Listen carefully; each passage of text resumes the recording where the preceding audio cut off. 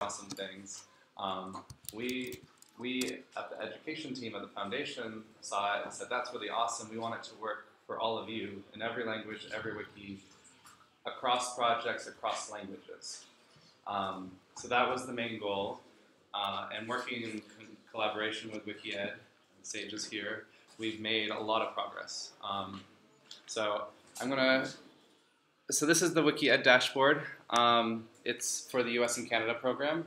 I'm going to go to outreachdashboard.wmflabs.org. The link is in the Etherpad. So this is currently where our, I think we're calling it an alpha, right? Yeah, our alpha version lives. We hope to make it up to beta and have a more wide release of it. So you guys are perhaps early adopters or early testers, so we wanted to share it with you and also get some feedback. Not necessarily right now, but in the next few months. If we can't see there, the URL that we should put is this etherpad.wikimania.org/outreach. No, so the links in this is just a notepad, but the links posted here. I can write the. Can you see on here? Can you see here? I can write it up on the board. Oh, here's chalk. Okay, cool. Yeah, and outreach dashboard. Can you do that? Oh, okay. The link is right down there. Oh. Outreach dashboard. Outreach dashboard.wmflabs.org. This one?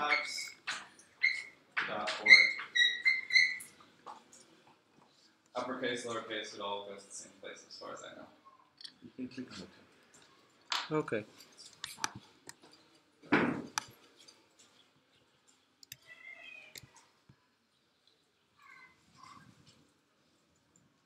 Yeah. Okay. So the basic idea is that it's a place, we're calling it the Programs and Events Dashboard because we want it to be as widely applicable as possible. It started in an education context for the WikiEd Foundation, so we were creating courses and monitoring students. In this version, we broadened it so that you could use it in an editathon, a writing contest, perhaps even WikiLabs, although that might be pushing the boundaries, and in education courses. So any program and or event. And so this, sorry, I'm not sure what you can see. So, but here, I'm going to log you out, Liang. Yes. Oh, it's not. So here's the landing page. You would log in with your Wikimedia account through OAuth. Sorry, I think the display has some issues. Okay. Does this? I think the display is okay. What? It's okay. It was okay, yeah. Because I think something was missing. If you just kill the lights, I think it would be better. I mean, turn off the curtain. Well, we don't have too much time, so I'm just going to keep moving. So, because we don't want to keep you too long. And I would just encourage you to go to the links and play around. So I'm just going to do a very quick guided play, basically, and I want you guys to look at it as well. So you will log in with your Wikimedia account. Yes. When you log in, also on the landing page, which is new to me this week, maybe last week, you can also change the language interface. That will only work if the messages are translated. So on the Etherpad, I also left the link to where you can translate messages into whatever language. So we want the interface to be available to you in your language. I'll log in with Wikipedia. Oh no, I don't know my password. Oh, it's going to log in. You're gonna log in with mine. Okay, maybe I shouldn't have logged you out. Okay, so here Liang's created a test project already. We'll create a new one. So you would create a new program. Since he already has a previous course, he can start cloning it. So if you're doing a course each semester or multiple versions of the same course, the idea is that it'll be quick to create copies. We'll create a new program. You would enter basic information like US. Wikimania test run 2016 for the course, institution, Lario. You can choose your home wiki. our home language, so just the 2-letter code. We're in Asino, so let's do Italian. You can choose your home project, defaults to Wikipedia. You can add a description here. You can also modify the description later with information about the editathon. You can link to things that are useful. You can have your grading criteria there. It can be a reference page for anyone a student in your class or participant in your editathon. And then you need a start and an end date. And then you create it. So we'll start it and we'll end it end of June.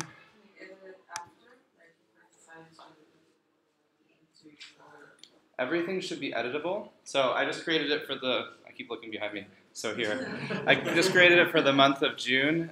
Here I can go to the details and edit details. So I can add online volunteers, campus volunteers. I can change the dates here. So they should be editable. If you run into a bug, let us know. And you can edit the description as well. So you can add to it, you can change it. Updated description. Maybe you can briefly explain the zeros there. So at the top, we don't have any students or articles, so there's no metrics to pull right now. If we were in an active course, it would tell you, so we have articles created, articles edited, total edits, total editors, words added, and article views. So you have just right at this is why it's the dashboard. So from first glance, you have your top level metrics. And those are automatically pulled based on the criteria. So if you say June 1st to June 30th, it's going to look at the edits in that time window for the editors in your cohort. And So may I ask a question? yeah. In order to have these numbers, I have to put the usernames of the editors who will participate in this program. Yeah, so I don't know if you can see, but the green box here gives you a link. So this link you could share out with your users. So it's your students or your editathon participants, and it would register them. They'd have to log in with their accounts. If they don't have an account, they would have to create an account. So it can be a nice first step, so everyone shows up with an account, which can save a lot of time. You can also manually add them. So if you go to the Editors tab, you can add, if you click on Participation, you can add usernames manually. So I can add my personal username here. It asks you if you're sure. And there, so I'm now enrolled in this course. By default, a course will have like a token, or a password basically, so that you can change the token and you can share the token, but it's just to keep some registration to the people you want registered for the course. Anyone can see who, like articles or I don't know, Sage? Yes, Yeah. anyone can view. like anyone who will get into the link can see. So What is assigned to other students? So I'm in the Explore tab, and I can see. So students can see what is assigned to other students? Yeah. So I clicked on the Explore tab up here. It shows all the programs that are in the Outreach dashboard right now. So I can go to one that has actual people registered. I can read the basics. I can see who is the user. I can look at their users, who's doing what, see if what the articles they're editing. So that is all public. I can't add a user because I'm not in charge of that program. But so there are permissions that you have admin rights on your program, but you can't modify other people's programs. Are there special kinds of permissions, or is there only one for the manager of the program? I don't know much about the permissions. So whoever creates a program is automatically signed up as one of the facilitators. They can add other facilitators, and then after that, remove themselves if they want. There is also like an admin permission, but it's not really necessary, and that would probably just be for people to clean up and remove programs that are just taking up space. And so the coolest thing is the fact that you can add an article from any language in any wiki and so you can have people at your editathon be editing in 10 languages and they're all in the same list. Before, if you ever used the education extension, it was installed on the wiki and it could only pull from that wiki. So it could pull from English Wikipedia, but not Italian Wikipedia. Here you can pull from English Wikipedia, Italian Wikipedia, German Wiktionary. So you can pull from multi-project and multilingual in the same list, which is really cool. I have two questions, if that's okay. Yeah. First, can I divide the data about articles extended and articles graded by this tool? I don't know. No, it doesn't. It doesn't separate like the size of those. You can see how many articles were created and how many overall were edited, but it doesn't break things down any more specifically than that. But there are specific numbers for articles created. Yes. Yeah, you Right, can so see we that. can like Yeah. See the do gap. the math. Yeah, and it will be easy to expand the kinds of metrics that come out of this once we have a clearer idea of how people want to use this. That will kind of be an easy part of it. If you measure extension, even if it just like add a few words, it's not necessarily, I don't necessarily have to like long text. Yeah, it doesn't matter the size of the edit. It'll measure activity. So if there's any activity, it also back on the overview it reports words added. So for And we probably will need to change that, at least for now, to bytes added, right. because that was designed around English Wikipedia and sort Right. of just an assumption and an average number of bytes per word. But Right. that doesn't make any sense Right. in some languages. So if Even though bytes is not very user friendly and like words is actually how you want to make sense of how much content is created, that's a little trickier. yeah, so like for Hebrew, it's 2 bytes per character. For English, Latin script, it's 1 byte per character, and if you're doing multiple languages, it gets complex. So Just one question. I thought in the international dashboard, the one that is now that's going to be used in other places like the US, I thought we are going to do the count by words and characters. Are you going to change this there as well? Not only here. we need to figure that out. So maybe we need to get some solicit feedback, have a discussion, because the wikis measure everything in bytes. Bytes mean nothing. So the WikiEd Foundation converted that into like an average bytes in English Wikipedia equals approximately this many words, and so they reported out words.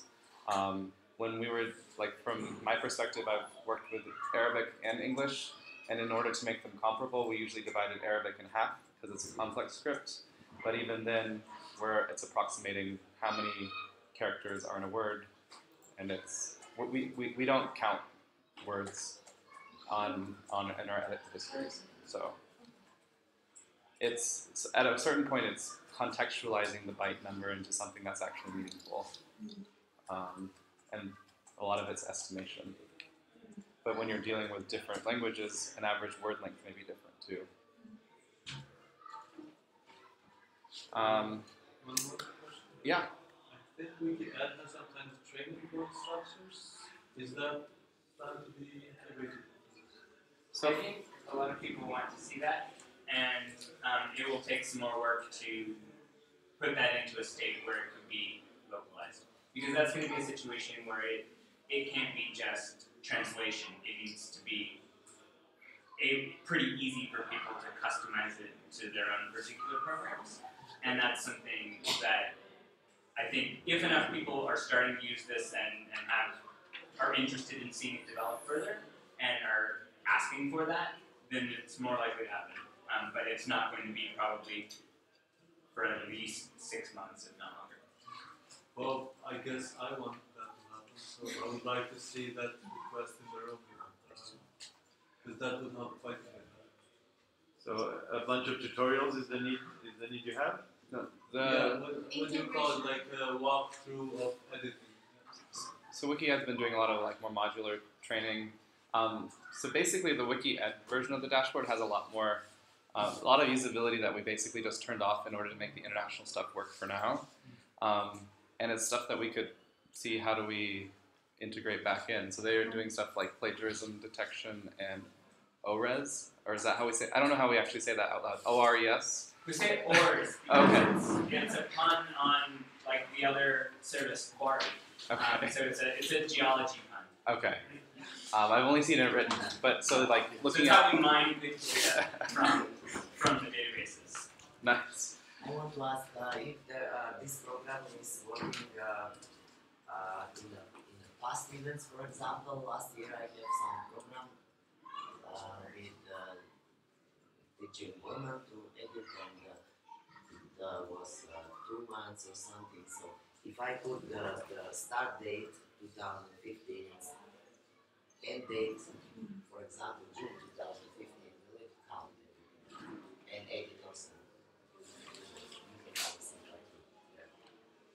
And this is has to start this program, or I have to start the program when I start the project.